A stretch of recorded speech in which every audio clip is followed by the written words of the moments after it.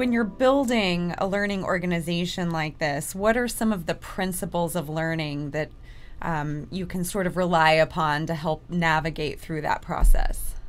I think you've brought out a good point that most organizations would like to become learning organizations because of the significant strategic advantage they gain by being a learning organization. However, becoming a learning organization can be quite complex and take a lot of time. And so many organizations have given up trying to be a learning organization, and they redefine learning organization. Well, we manage our knowledge and do the best we can. And so I realize, over the years, I've been working with learning organizations for over 20 years.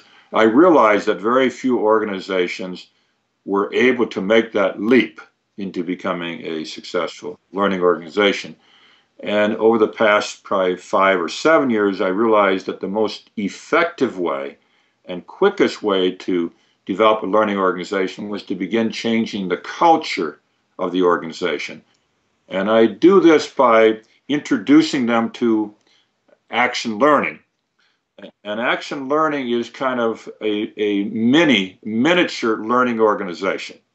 So that I say, if you want to become a learning organization, what you want it to do is to have every project, an urgent project, become a learning organization. So in action learning, they identify, because organizations continuously have challenges and problems that they have to encounter, which forces them or to become a learning organization, but they don't know how to move from that environmental challenge to becoming a learning organization as a large entity. It's too difficult, too large, and too slow.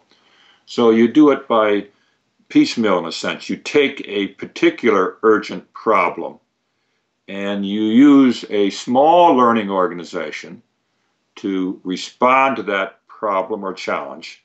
And then they see the immediate benefit of learning as an entity, and they begin applying it, so that you begin having a culture in the organization in which every leader is recognizing the value and the application of learning to a project, because you have to get learning connected to a challenge or a problem or a task that the organization needs to get completed. So I have found that the best and quickest way, and over the past 10 years, to get organizations to become learning organizations is to introduce them into action learning as the substance for learning organizations.